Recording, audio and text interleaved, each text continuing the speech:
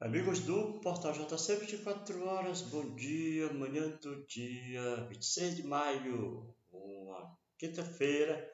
Estamos aí com os destaques do nosso informativo desta manhã. Você confere neste momento o seguinte destaque, está aqui no primeiro, abre aspas, eu me sinto muito feliz com a homenagem, diz o maestro Elton Oliveira. Foi homenageado ontem no Palácio da Música em Teresina.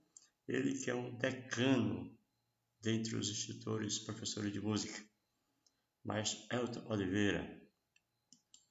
O nosso segundo destaque, o livro que conta a história de Dom Augusto Rocha foi lançado no Garoto Parque Hotel.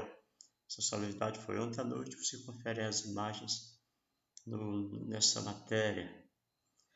Terceiro destaque, quarta dose da vacina contra a Covid-19 já está à disposição dos maranhenses, diz o coordenador de imunização Felipe Mazeu.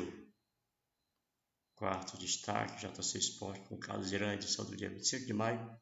Tudo do mundo esportivo com o expoente da comunicação Carlos Irã.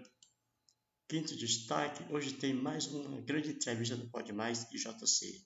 O convidado é Luiz Alfredo Gazi, um grande professor da língua inglesa, e você vai conferir às 7h30 no podcast Pode Mais e JC. Sexto destaque, a delegada Emily fala sobre a prisão do suspeito de matar o Bitabala. Então tá aí, são esses os destaques, você confere que daqui a pouco tem novas notícias nesse espaço aqui, tá bom?